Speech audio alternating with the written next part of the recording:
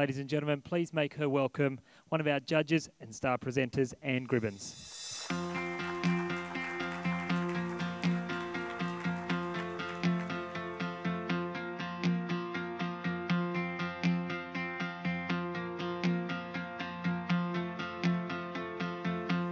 I think I need to start a little bit with the history of dressage in the United States to give you an idea of the time frame and the process, how it developed in the United States. 50 years ago, dressage was basically an unknown discipline in the US. And there were small groups nestling here and there on the East Coast and in California. And they were usually inspired by somebody who grew up in Europe and had learned to ride there. But it wasn't important in its own right.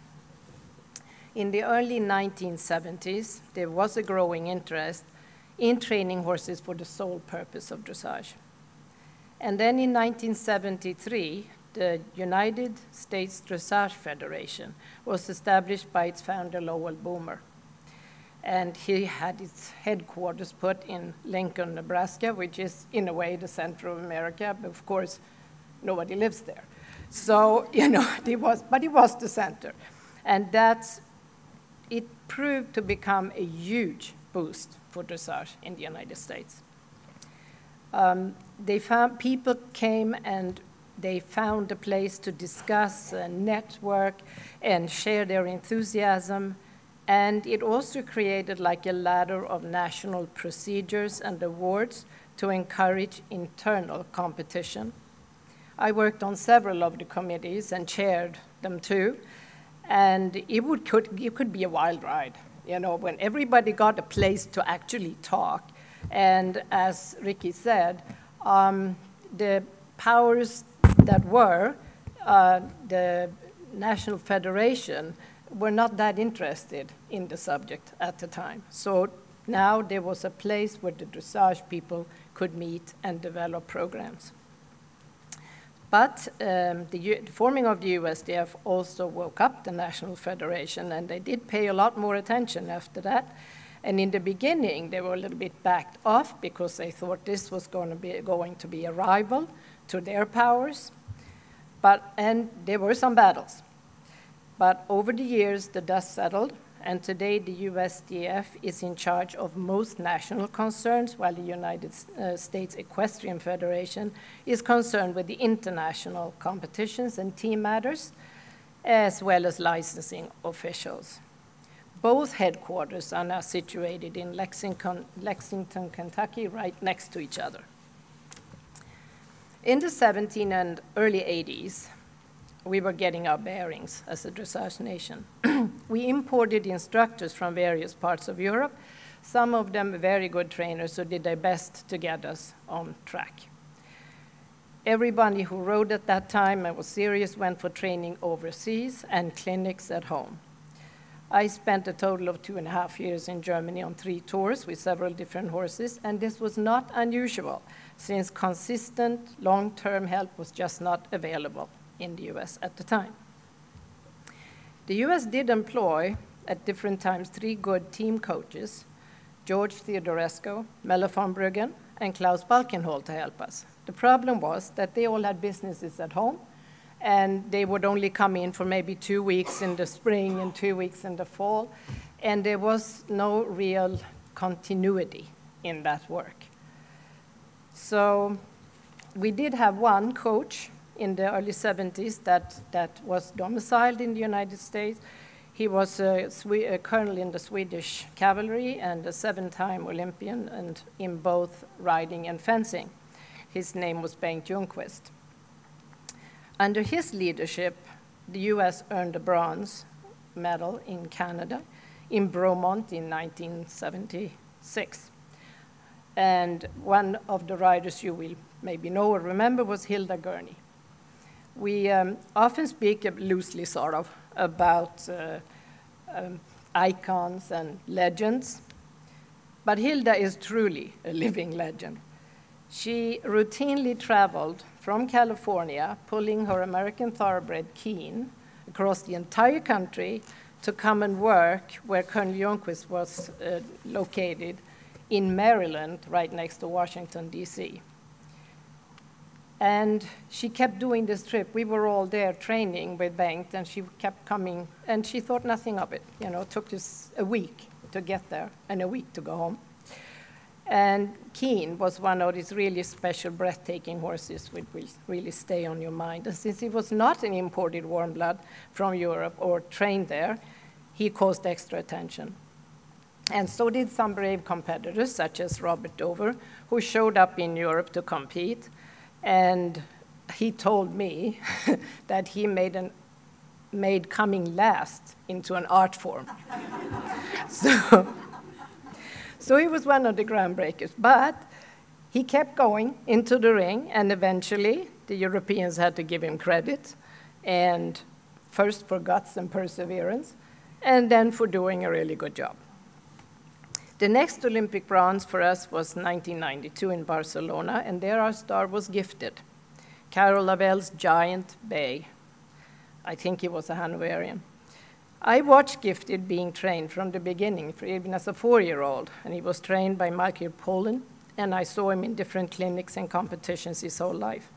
And I saw him change from a lumbering baby Yui to a powerful athlete.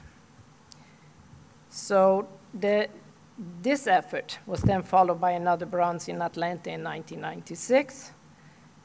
And our riders there were Michelle Gibson on Perron, Gunther Seidel on Graf George, and Robert Dover on Metallic.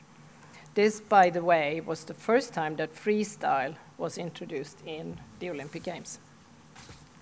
After this, it would take 20 years to 2016 for the Americans to once again stand on Olympic podium.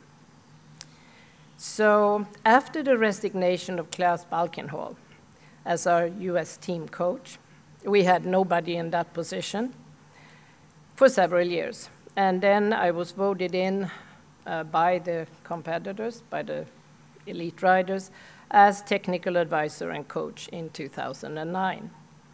This was the first time for an American citizen to hold that position, and also, of course, for a judge.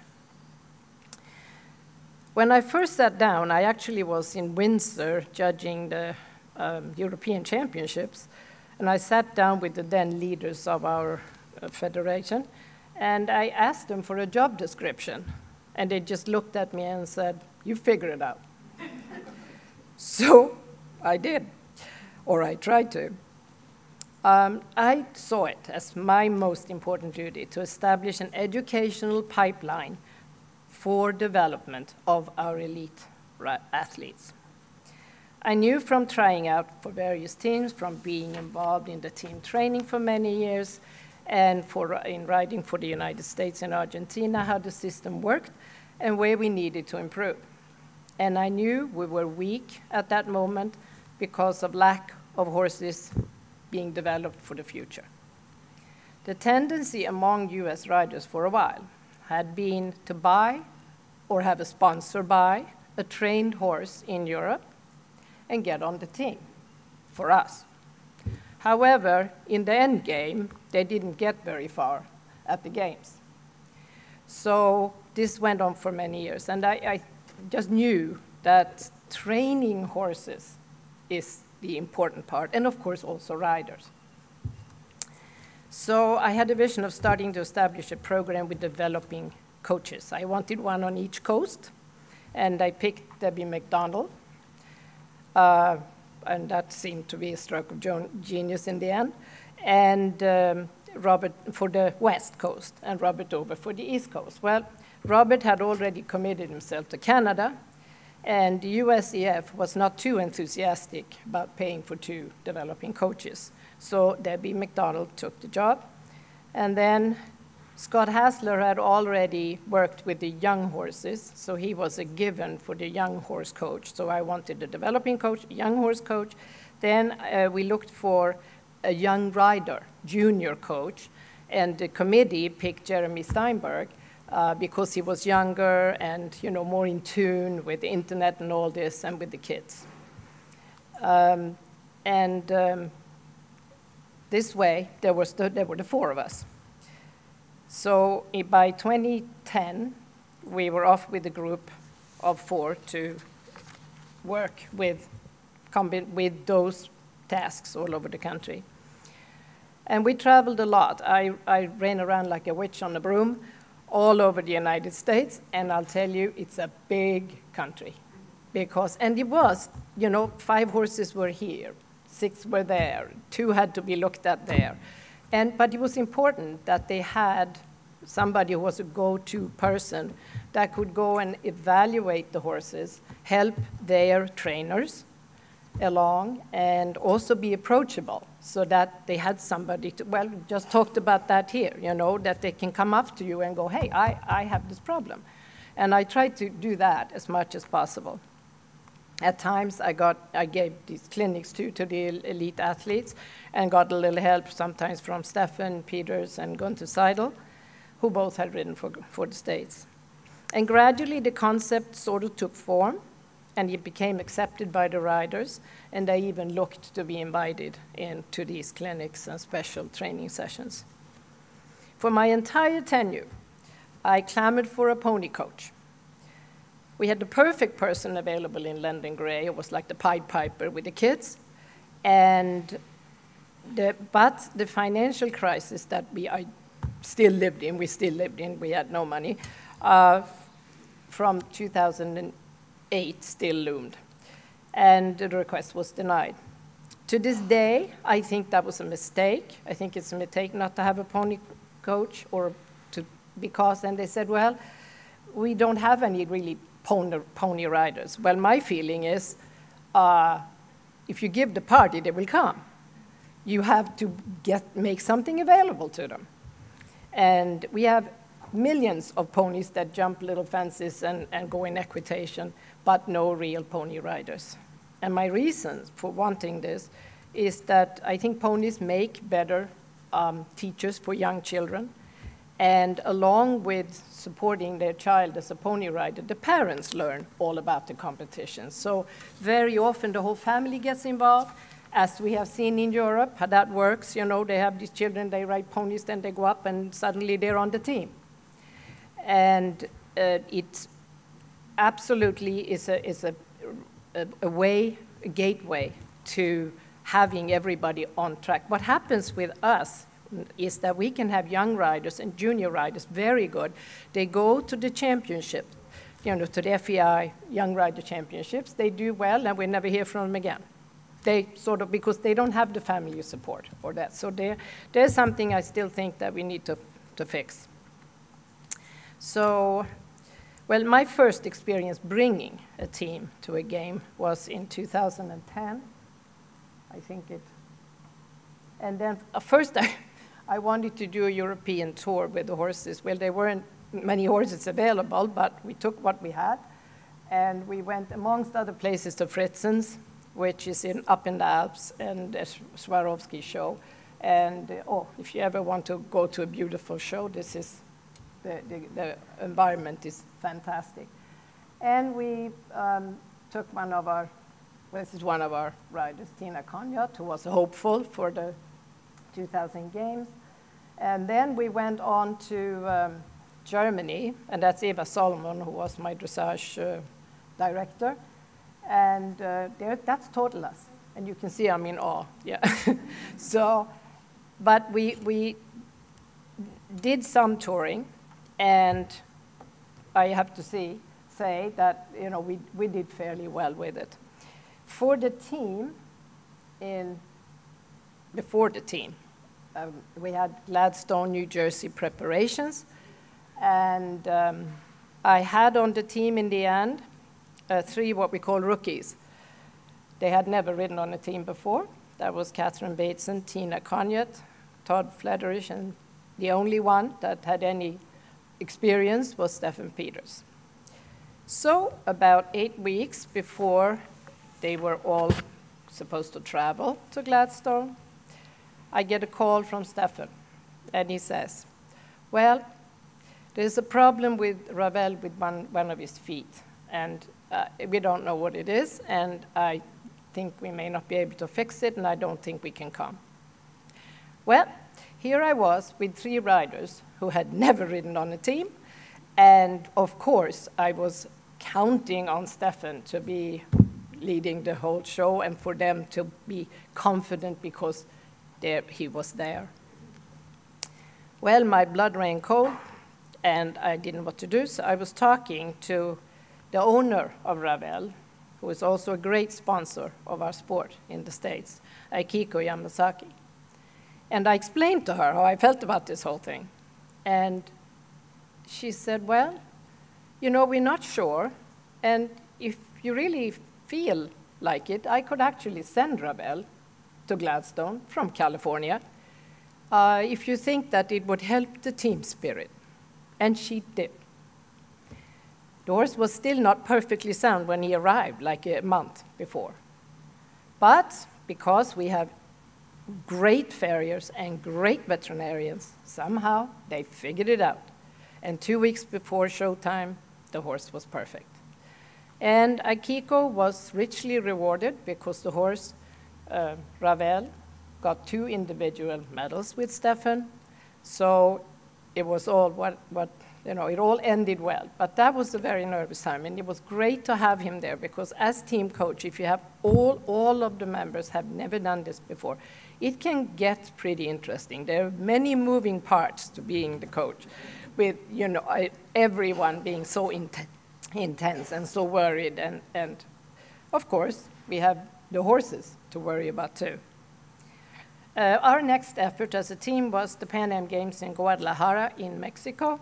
We fielded a very strong team at the medium level or at the small tour.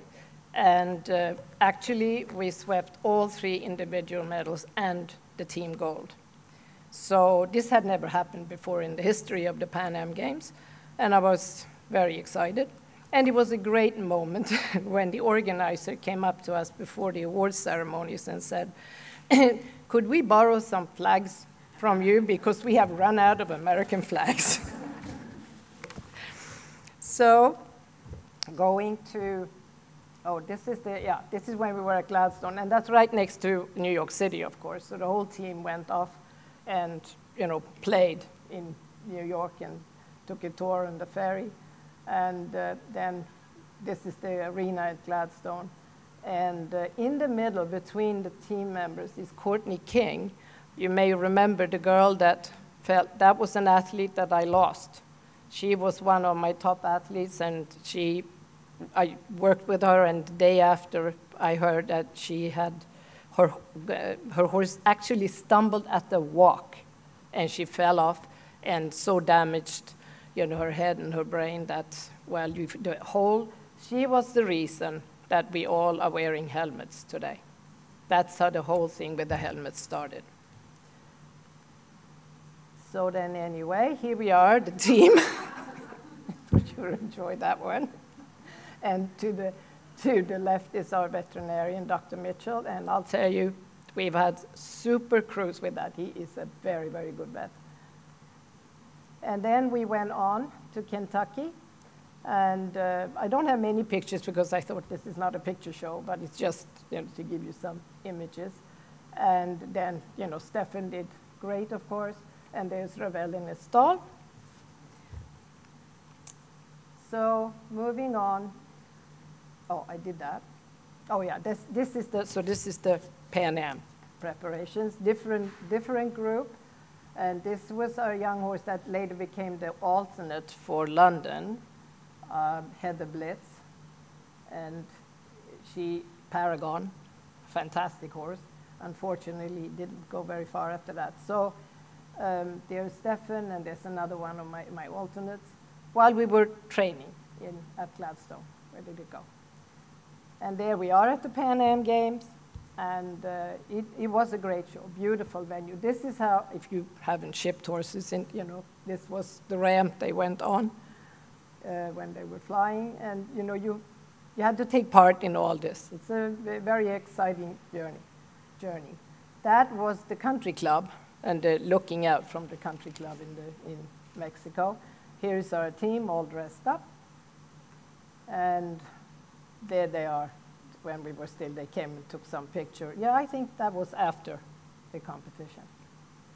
Anyway, now we're in England. We had a lovely place, Linda Keener's place, outside of Layham in England. And we stayed there for at least a month in training. And that's Jim Wolf, that was our director of sports. And we went punting on the river next to the colleges and, you know, just enjoyed. And I will say on this, team spirit is a very fragile thing. It can be a great time when all the members support each other. It's a wonderful thing. And if they don't, it's a horror to be. It's better that they're all angry at the coach. This is fine. Then they're working together.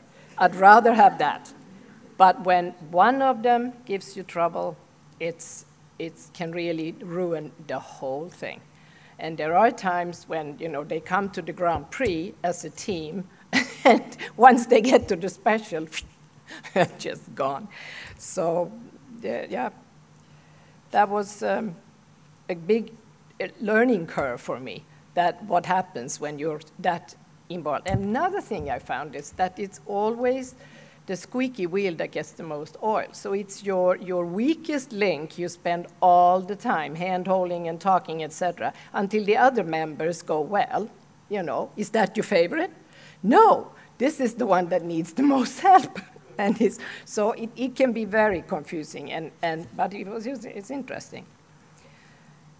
So anyway, having judged, now when we got to Greenwich Park, which, by the way, was built up over the ground because they wouldn't let the horses step on the grass in Greenwich Park, including the platform that we competed on.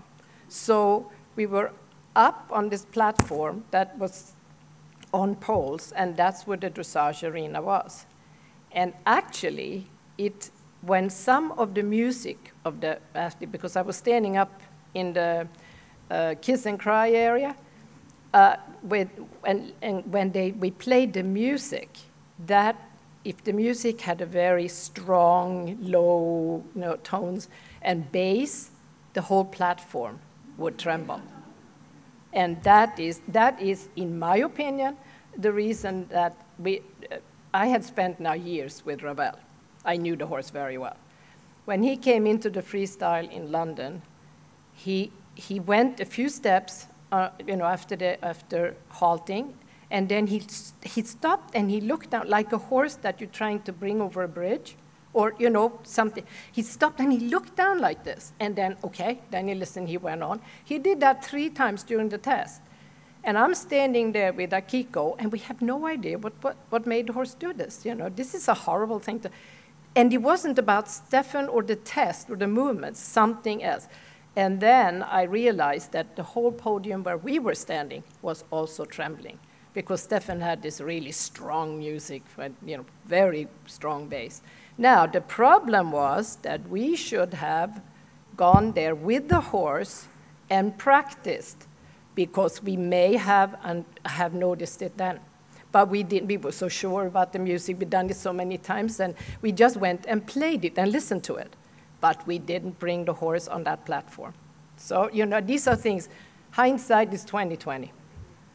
But, so anyway, we heard before about money in the sport. Well, we had a bit of a struggle all the way along when I was the coach with the money, because we hadn't recovered from the financial crisis.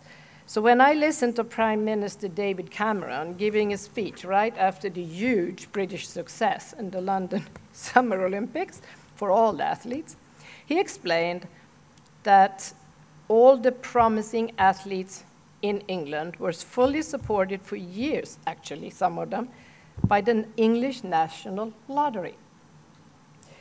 So I was green with envy. And I thought, well, this is a marvelous, because this would solve a lot of problems, because it's true, this is a very, very expensive sport. So, but after I resigned and Robert Dover, after some months, took over my position, he also was very aware, because we talked and he says, yes, that's the main thing. And he started his own program. You know this thing, America Has Talent program? Well, he did the same thing for all riders. And it really took off. And he made enough money to send the team for the European tours. So this is one way that you can, not that we were not supported by the USEF, because once you made it on a team, then there was no problem. They would pay for everything and ship you in style and do everything right at the venue. They did a beautiful job with all that, but you had to get to the team. And the problem with that is the expenses and so on.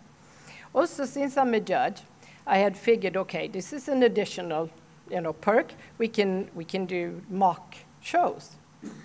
Well, to my surprise, there was a limited enthusiasm about this in the beginning, because I found that although we practiced these movements again and again and again, when it came to actually having them judged, oh, well, now wait a minute, my horse just looked at me cross-eyed this morning. I don't think, it was very funny. In the beginning, they were very hedgy about this. They didn't really want to know the truth. But but they got used to it. And finally, now we have it in our programs regularly that we always have judges to come and judge them, but not at first. They got on board after a while, though.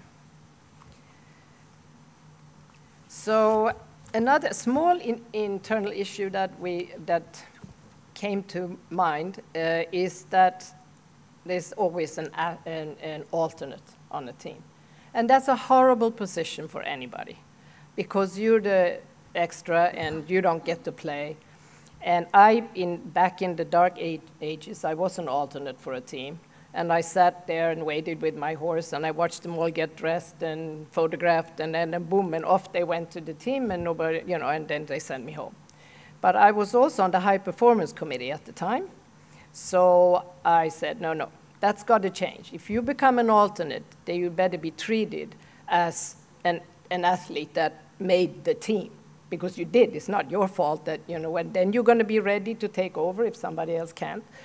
And from there on, we always do treat our alternates as team in any way, even when they don't travel with us. So, and also when I did have a few little issues with behavior of the athletes, when they just had an attitude and they didn't want to play a team play and behave appropriately, wanted to do their own thing, such as leaving to go to a horse show when we're all in quarantine, and these bizarre things. So then we drew up certain rules. Once you are on a team in the United States, you have to have conditions that you sign about your behavior as well. So gradually we sorted these things out little by little. Another interesting point is how sponsorship works or doesn't. You'd think that every sponsor of a horse would be, as we just heard from Mr. Snow, you would pick the best horse and the best rider to ride it. This would be why you would want to spend your money to sponsor. And traveling around the country, I saw many riders that didn't have the horse. How many good riders are there really that never have the right horse? And I saw some excellent horses that had the wrong rider. So I was just waiting for some of these sponsors or potential sponsors to come and say, do you have any ideas? But that's a weird thing, sponsorship, because very often they would just pick their friends. And then they got cemented together, and it wasn't normally what happened. And that was one, and I'm sure it still doesn't. It's a different thing, but a sponsor that wants to get someplace, of course, should pick the best combination and not just somebody who they like. In the meantime, while we were at the Olympics, and by the way, we were sixth, and I was not surprised because I had seen the horses that were available while judging them earlier, and we did not have good enough. The riders were good, and they did their best, and the horses got the highest, score they could, actually, but it wasn't good enough because the material in horses in Europe had already passed us by, and I knew that. But they fought well, and we had to be pleased with that. In the meantime, at home, we were training young riders and younger generations. I myself worked with Laura Grace for 3.5 years, and also Casey Perry off and on, and Alison Brooke on Roosevelt. These were in the pipeline at home.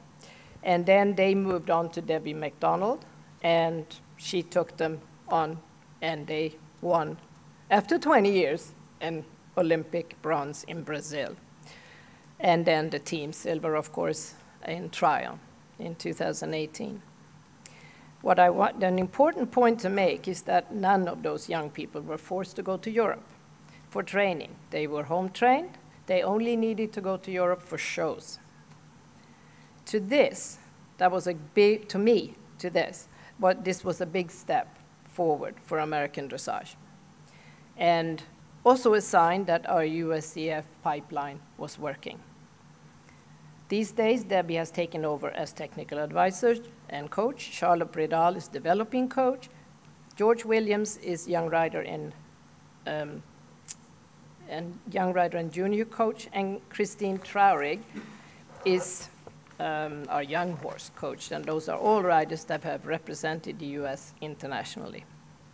There are also regular training sessions in different areas of the country, advice and some financial help, because we are in a much better spot financially.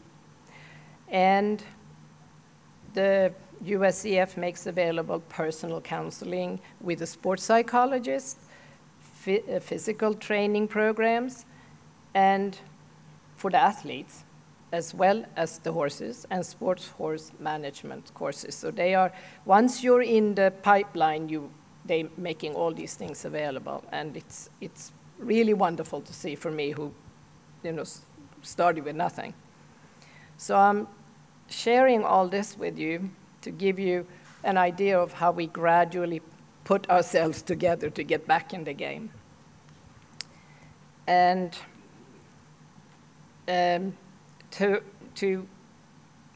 as always, of course, the supply of available horses and riders ebbs and flows. It does this in all countries, even Germany, and sometimes they have real top horses and sometimes they don't, or they lose one and then it's not so good.